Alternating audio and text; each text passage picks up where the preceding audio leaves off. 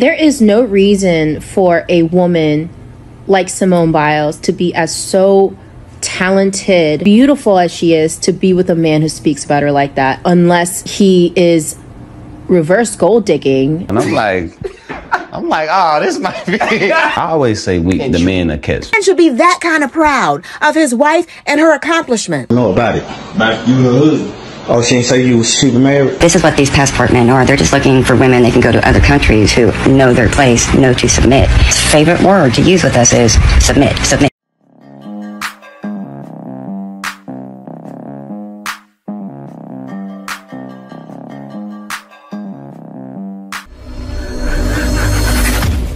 Hey guys, welcome back to More to Life.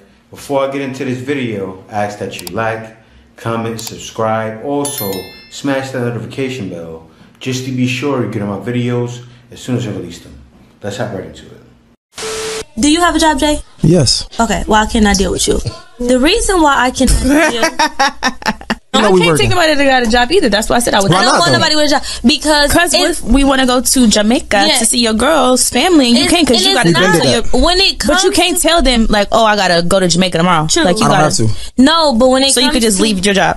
I mean, anytime. Like like you told us we had to push the time back because you didn't get off work till a certain time. Like that already is like a hassle. You want your entertainer or something like that, or a drug dealer, or a scammer. Yep, that's what you want. You know what I'm saying? Because a true entrepreneur with some real business and all these type of things, they not taking no days off like that. They not doing. They can. You know what she wants? She wants a passport, bro. But you can't get them, baby, because they don't want you. Emotional damage. They can't, but they know I got a business to run, and they not wired to. Exactly. That's why they got to where they are to begin with. Exactly. You know, so when I heard all that, bro, I feel like that was childish. That's a childish mindset. Man, it's funny because I was reacting to these videos like yesterday, and then it was yesterday actually. So I reacted to the videos yesterday, and I see it. I'm looking at what these girls are saying, and I'm like, well, I live that kind of lifestyle, but guys that live the kind of lifestyle that I live don't want you. But let's go on to the next video. The thing that bothers me the most about that Simone Biles husband's interview isn't the fact that she's sitting right there next to him, smiling, giggling, eating it up. And it's not the fact that he's just like I don't know, I didn't really know her. It's the fact that the vibe that I get from that is he's saying she wasn't really my type.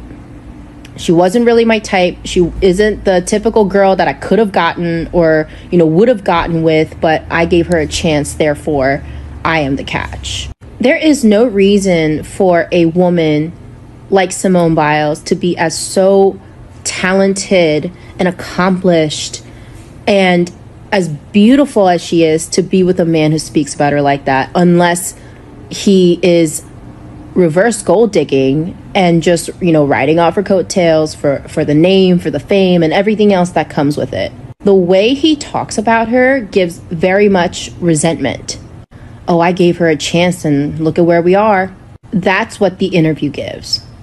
If I'm not mistaken, doesn't he play for the NFL? Because if he does, that's why he's giving off that vibe, right? He could have got a girl from anybody. He could have. And when he said he doesn't usually get girls, actually, forget what she's saying. Let's get right into the interview. I want to see what he says. I got an interview here with him.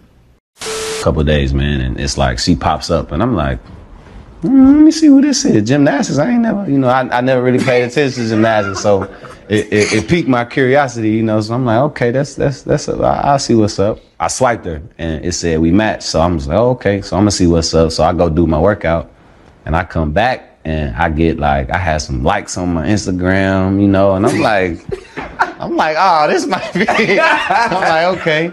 So I see what's up, and then I still waited. I'm like, man, I'm gonna wait till I, take a shower and everything. Then I come back to my phone, and then she messages me on the app, like, hey, you know what I mean? And man, this gotta be fake. Like, I don't know. I didn't know who she was at the time, but the first thing that I saw was that she just had a bunch of followers. So in my mind, I'm like, okay, she gotta be good. I promise you, I'm a real life story. When she won the Olympics, I was in college. and we didn't have NBC, we didn't have Olympic channels, and we're in camp. We're in camp late July, early August. So I'm not paying attention to, you know. So I never would have had a moment to where I would have watched, like, you know. Jonathan, I'm gonna let you finish your story, man. Continue. But like I was saying, man, she messaged me. This was like a Tuesday, and we were texting back and forth, and then we hung out Friday, man. And we couldn't do much as COVID happened. Everything was shut down. So she came through down to Houston. She lived in the suburbs, so she had to drive about 45 minutes to me. Then the rest is history, man. So you was really the catch in.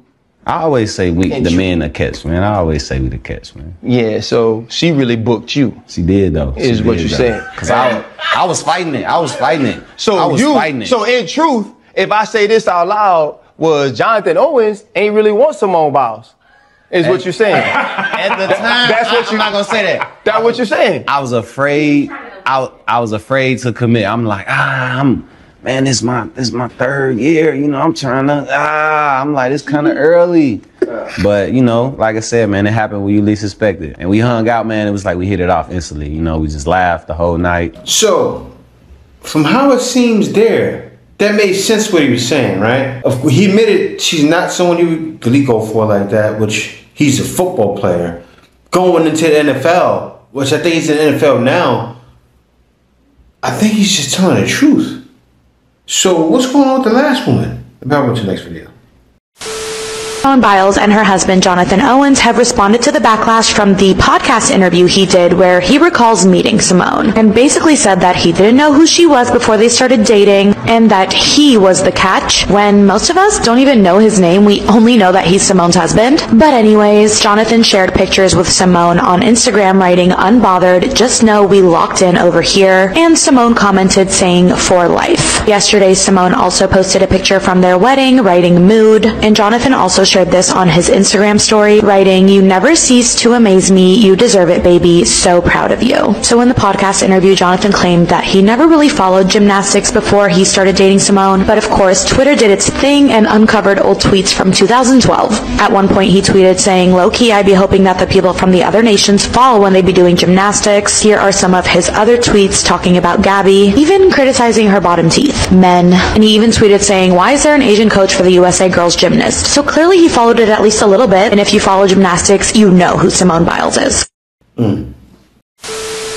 So Simone Biles heard what you all said about her husband, about him saying that he's the prize and he's the catch, and she wants you to know this. She says, "Call me Jonathan Owens' wife." Simone, we love you too much to do that. We're not going to let you dim your light so that his can shine. You are a 4-time gold medalist. You are the most decorated Olympian in history. We are not going to let this man and his fragile ego make you diminish your accomplishments that has taken you a whole lifetime to build.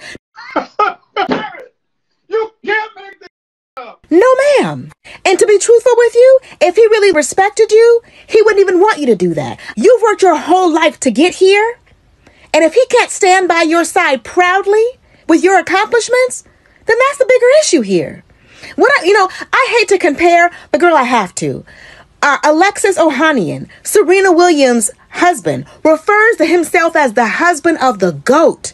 That man is a billionaire, co-founder of Reddit, and he still is like, "Do you know who I'm married to?" That's how they should be. Russell Wilson, and like I said, not too much on Sierra, but the way he brags about her, you would think she out here putting out Michael Jackson numbers. She's not.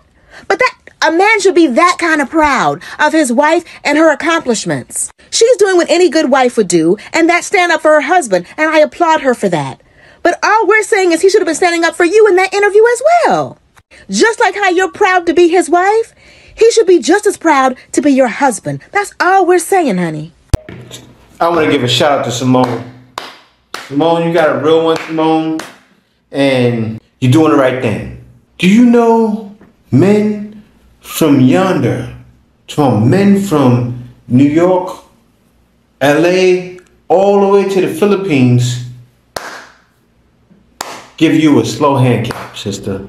I want you to know this. She says, "Call me Jonathan Owens' wife." What you're doing is you're showing the feminist movement, look, I don't care about nothing y'all are saying. Why? Why is that, Simone? Tell him, Simone. Simone, tell him, Simone.